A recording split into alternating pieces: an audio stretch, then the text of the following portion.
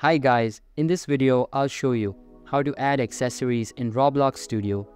First of all, open the Roblox Studio app on your PC and make sure it is updated to the latest version. After that, make sure to sign into your account and you will be redirected to the home page. On the home page, open a new blank base plate project and place a model on it.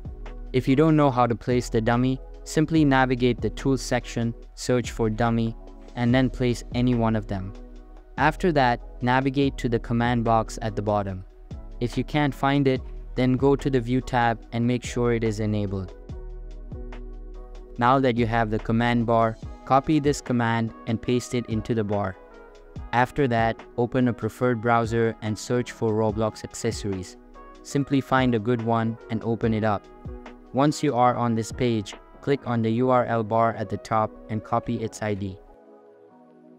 Now paste it inside the command, just like I am doing, and press the Enter key. Once done, the model option will pop up in the right side pane. Here, expand the model feature, again expand the accessory tab, and then select Handle. Now, go to the bottom tab and make sure that the lock feature is not checked. If it is, then uncheck it and you are good to go.